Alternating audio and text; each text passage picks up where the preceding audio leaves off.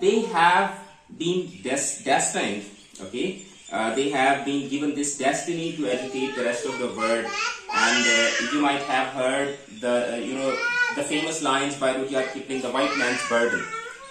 So that was not just as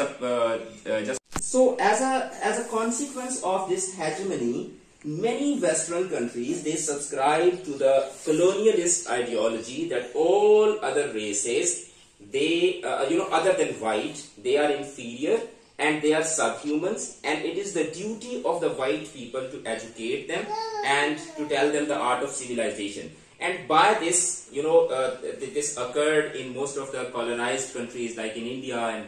the African countries, that they started believing in